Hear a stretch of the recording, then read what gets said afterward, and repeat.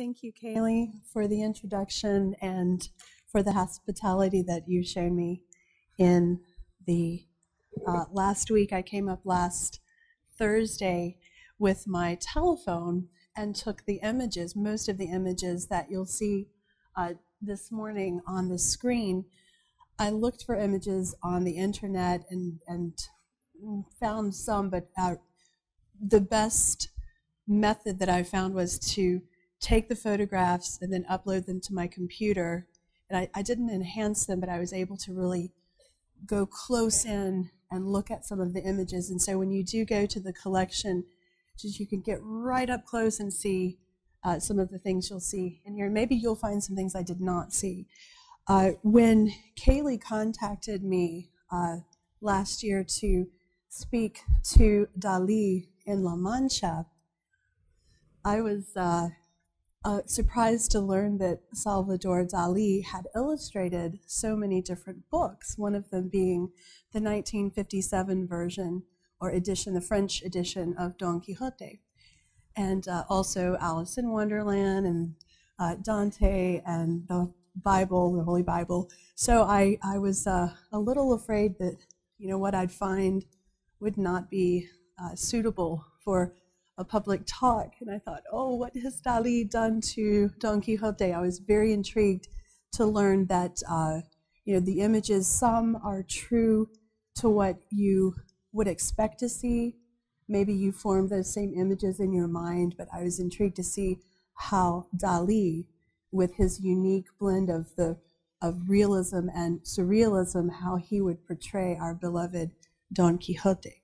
So a disclaimer, I am not an art historian. In fact, when Kaylee and I spoke, she said she wanted a non-expert in the field. And I thought, oh, I'm a non-expert, but I'm here to talk to you about art. But I have read the Quixote and studied it for many years. And I think that perspective will bring a different look at some of these images that you'll see today. So, what do we find when we look at DalÍ's representation of the Quixote? This, let me go back to this first image titled The Golden Age. Perhaps this is the most realistic of the images that you'll see. You see a Don Quixote sitting on a hill with his lance, and he's holding up the acorn, which has reminded him of the golden age of man, when the earth was providing all that man needed, and all you had to do is just literally pick up the acorns and eat of the earth without a lot of work. And so he is with some goat herds, and they've given him acorns to eat, and he's going to have a long harangue about the golden age. And so that's where the image of the acorn is from. And listen to the description, which is in the very first page of the first chapter of part 1. And you'll see that the image here tends to match what one would expect. And so this is one of Cervantes' narrators, and he's describing a man whose name is perhaps Alonso Quijana, or maybe Alonso Quesada, or maybe Alonso Quijada. So even the narrator can't pinpoint exactly who this guy is, but he's certainly some man whose name starts with a K sound.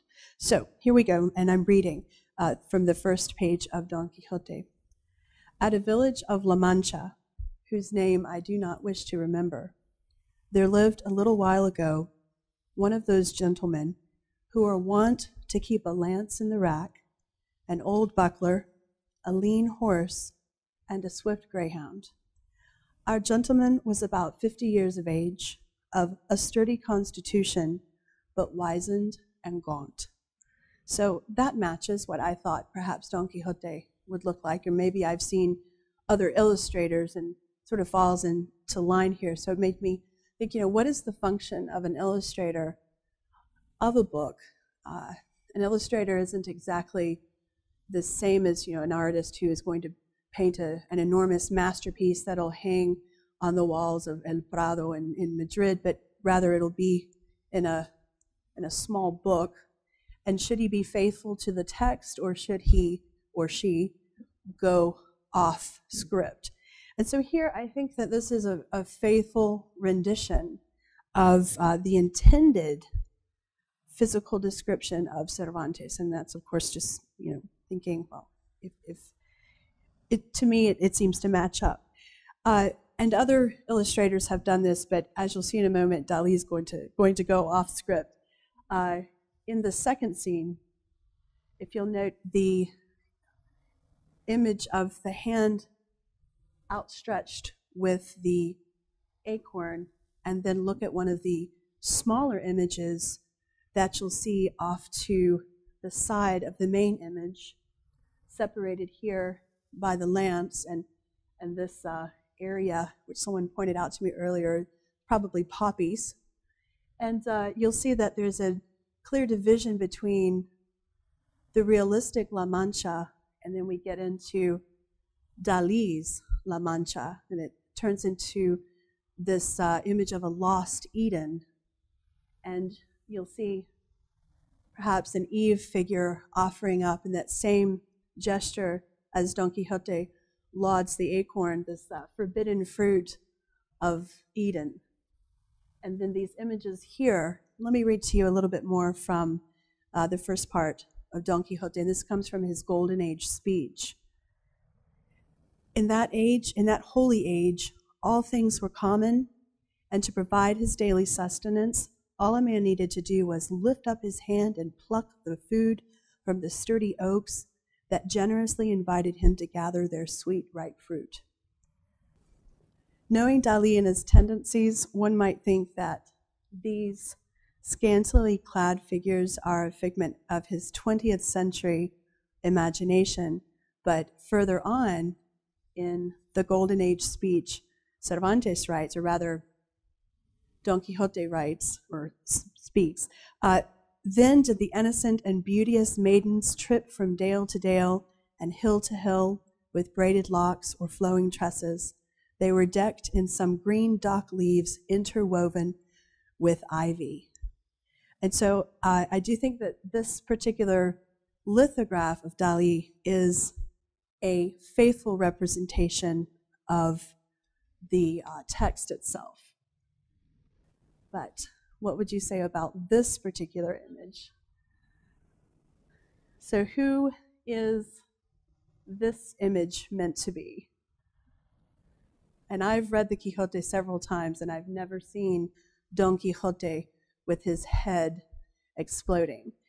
As you go through the lithograph collection, you'll learn that the technique that DalÍ used to create these types of ink spots were varied. He might have taken an egg filled with ink and just threw it against the stone to make this image, or perhaps the ink pellets would be fired from a gun, and so he used the accidental to create the intentional. And as I was looking at many of these lithographs, I thought, well, did the idea to show Don Quixote, our beloved Don Quixote, this classical figure here in his fine clothing, speaking to the Golden Age, the classical Golden Age, and here he is with his head exploded. Did the idea come first to show the literal representation of the madness that propels Alonso Quijano or Quesada into La Mancha to have these adventures? Or did he look at the ink blot and say, that's the image I need to denote madness? And so as we look at these slides, you'll see a lot of these explosions of color, and you see this to a certain extent with these images that are probably poppies. So with this image, we do have a surrealistic turn. However, in the background, can you spot an image from La Mancha that's realistic? The windmill. And so here we have that characteristic, unique quality of DalÍ, mixing of the classical realistic that shows a superb hand in terms of detail. If you look at the hand from this other slide, it's really quite magnificent, the shading and the detail. And of course that's mixed in with the bizarre, juxtaposed, surreal images. This next slide, or this next image, is called the Visions. Now, I'll give you a second to look at it. There's a lot going on here. I think I've spent quite a while staring at this image, and the longer you stare, the more will come to you. You can see the ink explosion, and perhaps another one here that's a little more controlled, sort of beginning to spiral. The spiral is an image that repeats through the collection that's here at the museum. So what are some of the images from the Quixote that you can decipher? And that's what we're doing, is we're looking at one image but coming up with multiple interpretations just laid on top, one on top of the other. And it's a little hard to see here's a closer image here. Now you can discern a little better some of the feature of the bird. This is not a pleasant bird figure. This is an evil bird. This is going to tear you to shreds. After the figure with the sword stabbing your shield, your buckler that has an eye in the middle, after that figure gets you, the bird's going to take you out as well. And then, do you see who this is? So the main characters of the Quixote are Don Quixote and his sidekick, Sancho Panza, and then his, right? Do you remember his horse's name? Rocinante. And so if you look carefully, here's Rocinante, and the serpent is at his neck. So this is not a pleasant image. This is a vision not of Madonna and Child or of angels. This is terror. This is fear. This is pain. And if the images surrounding this ink blot don't suggest that, then the ink blot does. And so the collection is quite dark. And to me, that's at the core of Don Quixote. It's a story. It's over 1,000 pages and in length, and it's funny, but at its core, it's really not funny. It's about an older man who's lost his wits, and he's off in the wilderness, messing around and getting into trouble, and but he is in some psychic pain. Oh yes, this image here. As I stared at this image, I realized that what's happening in this picture is as if it were happening from the bottom of a well or a cave. And so someone is down there looking out to salvation so high above, and the salvation piece, the dove. I'd like to be able to interlace some Christian or religious symbolism on these images. I haven't found much other than the images that you'll see of the Quixote with his hands outraised, perhaps in a posture of a crucified Christ. So we could perhaps lay that interpretation on top of it, and I didn't when I was looking at this, but someone else may interpret it in that way. The image at the bottom right, I believe, is Sancho Panza, who's watching on helpless. And as I studied the lithograph outside, I saw this in the swirling upper right center. Do you see what I see? It's a skull. And I wonder, was that intentional? Probably. It would be uncanny if it weren't. So that image, the visions. This next one gives us a break. Less in your face, but it's the same type of idea It's titled Reverie of Don Quixote in the Night, and he is surrounded by his books and he's reading, and so he's in his literary world. He's beginning that descent into madness, and you have these images up in the ceiling area of his room that symbolize this.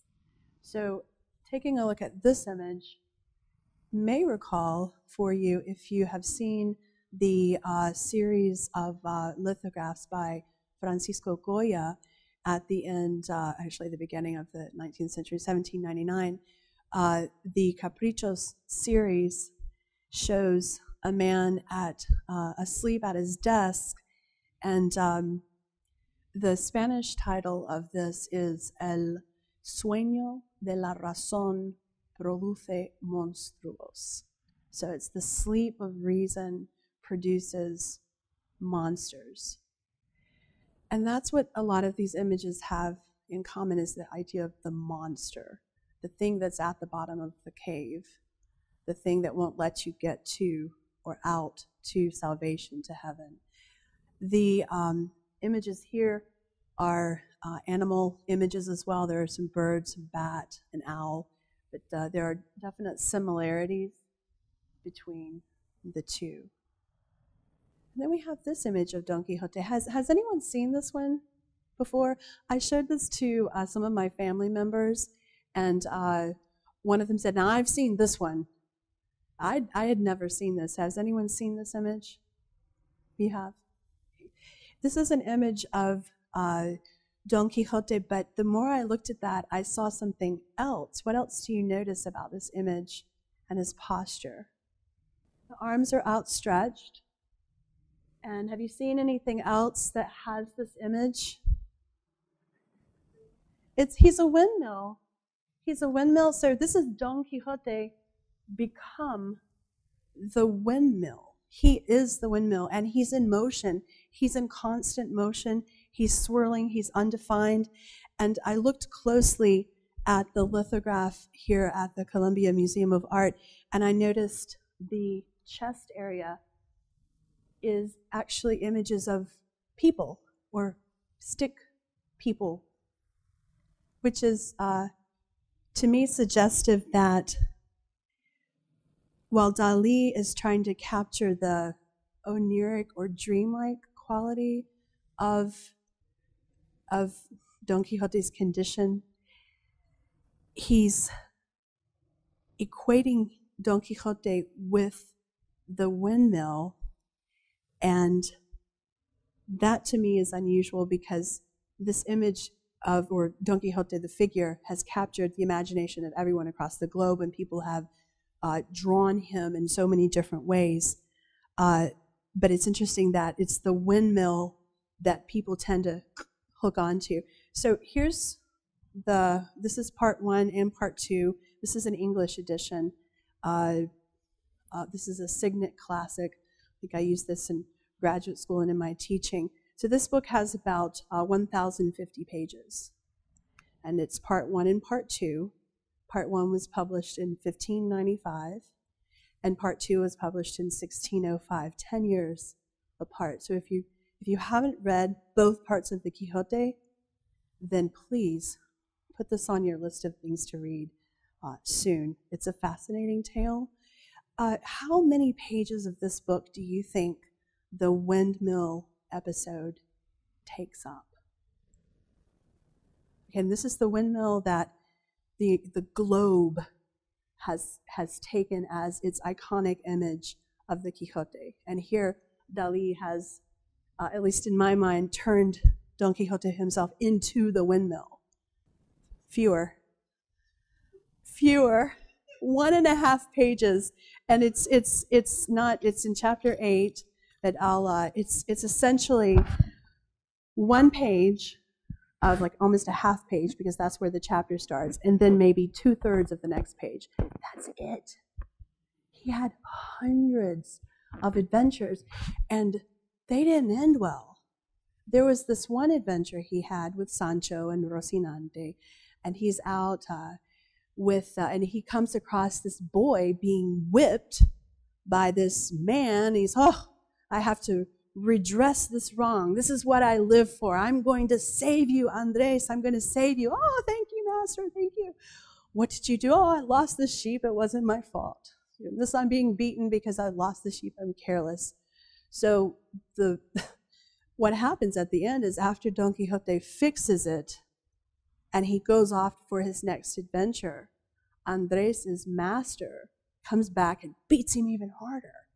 So he hasn't redressed the wrong. He's just made it worse. And in that way, he's sort of become the monster that he really didn't want to become. There's another episode, another short one, where there are some travelers.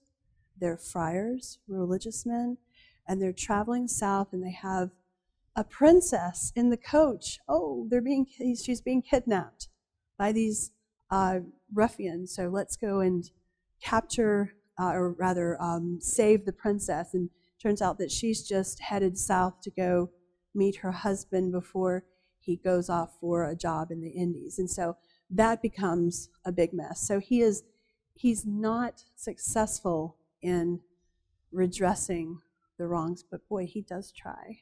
He does. So let's move forward to this is my favorite slide. So take a moment to look at this. What do you see? How would you interpret this? This one is called The Atomic Age. And this was in 1957 like the others. He's splitting. And if you look closely at his head, there's a puppet-like figure coming out of it, out of his brain. And it's connected to his breastplate. And what I was really struck at as I looked at this is that, so we have the windmill, the X, which is now the mushroom cloud of the atomic explosion. So Don Quixote has to create his own monsters. Because for everyone other than Quixote, it's just windmills. But he has to create his own horrors. So he creates the giant, like mankind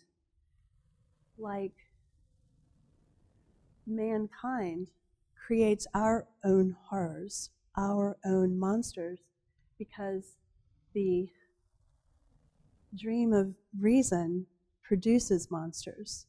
So, and when I looked at the collection here, I decided late how am I going to look at these illustrations in Columbia, South Carolina in 2017, having been drawn in 1957 by the famous DalÍ to illustrate narrative from 1595. Well, of course, I felt like that Don Quixote image with the swirling windmill. Where, how, there's the dream, there's the monster, and I thought, well, I'm just going to take these images that I took with my phone and have them be the text and bring in the ideas and try to create a narrative out of the images that are there. So sort of working backwards from what you might expect. You know, the illustrator illustrates Cervantes' text, but I wanted to take these images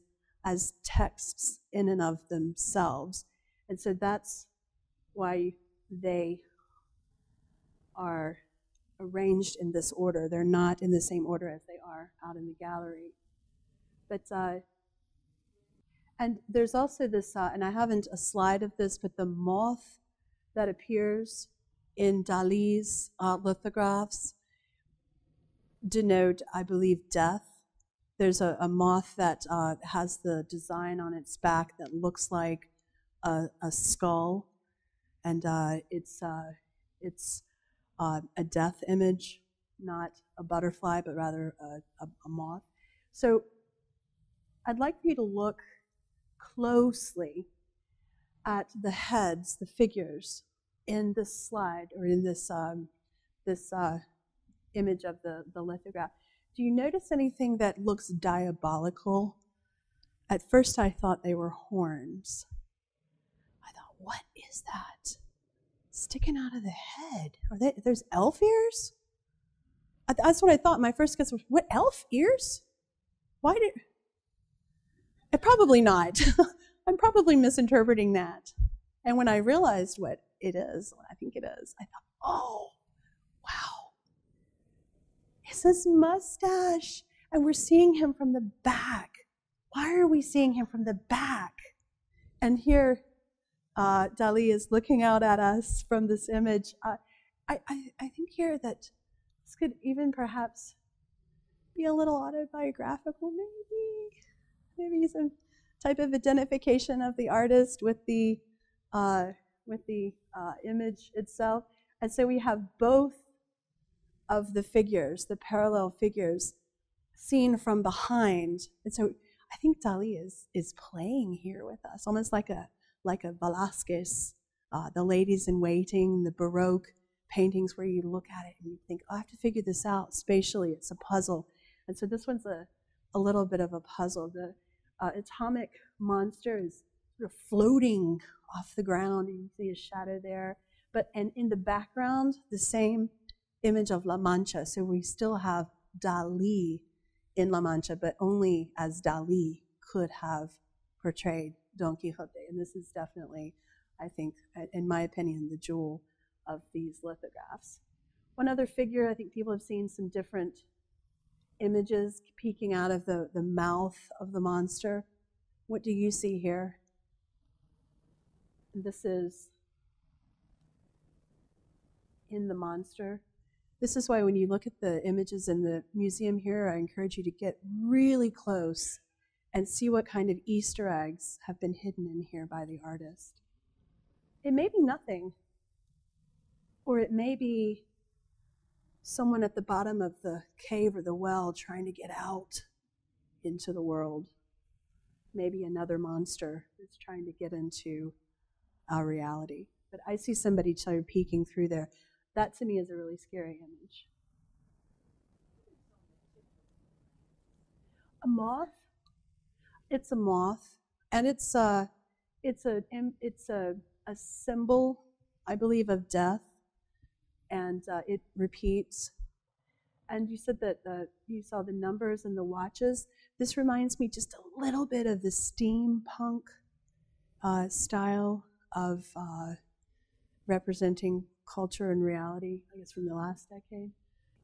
So here's another one, similar motif, and we have the windmill in motion, but then a couple of figures that are quite realistic, like you might find in a traditional illustration of the Quixote. This one's called Attack the Windmill, or Attack the Mills.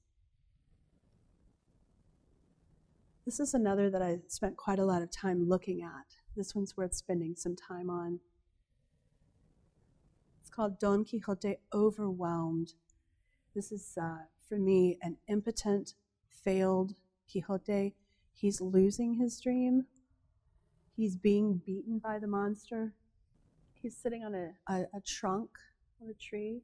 Perhaps it's the oak of the Golden Age that has been cut down and is now dying. The poppy also dying, wilting. We don't see his face.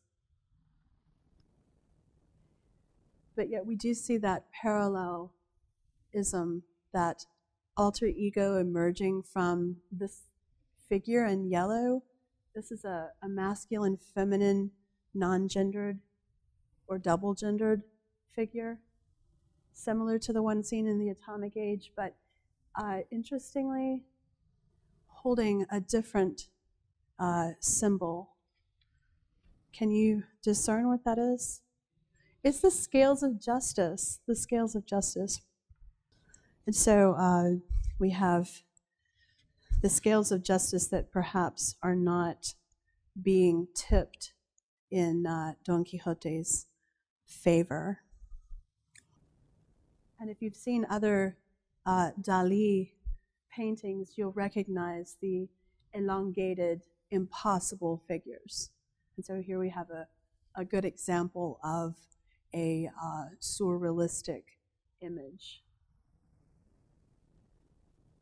I'd be interested to hear after this talk is over in just a few minutes what your interpretation is of this figure, because this one I've thought about it. I'm not quite sure yet what I think about this one. The last two slides are Dawn and Don Quixote reading in his room, and I saved these until the end because they're the ones that have some color, as opposed to the one at the beginning that had the poppies. This one is the most colorful. There is another lithograph titled Madonna and Child.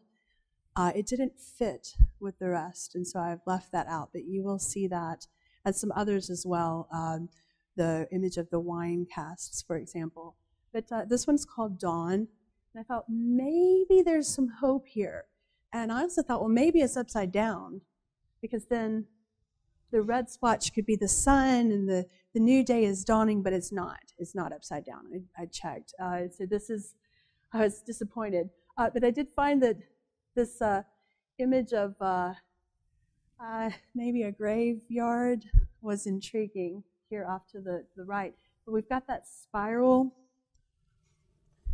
that repeats in some of the images that we've seen that are, I could characterize them as visceral and raw. And so the interpretations that you've heard today are completely my own. I haven't looked in art history books or in academic journals. So I'm not sure I could say that they would be wrong. I guess everyone who looks at art has the right to their own interpretation, so I wouldn't say that they're necessarily wrong or right, but you might find that you see something else, and that to me is the beauty of this set of lithographs, is that we can take our own interpretation from it. And that's what surrealism does. It accesses the subconscious, which is different, for every individual. But at the same time, we can draw a message from it. And from this one, I choose to draw hope and see an idea of the eternal in the spiral. Well, you may have seen it briefly, but it's called Don Quixote Reading in His Room, and it's mostly a green, swirly, eternally infinite spiral. Not so much of madness, but in this, for me, is more of possibility because of the green background. And green, by the way, is Cervantes' favorite color. So perhaps he chose green as a background, sort of like Lorca chose blue to express his poetic aesthetic, or maybe we listen to jazz and we think we can hear the color blue. And so for me, this green is Cervantes' good place. It doesn't feel visceral and raw and scary.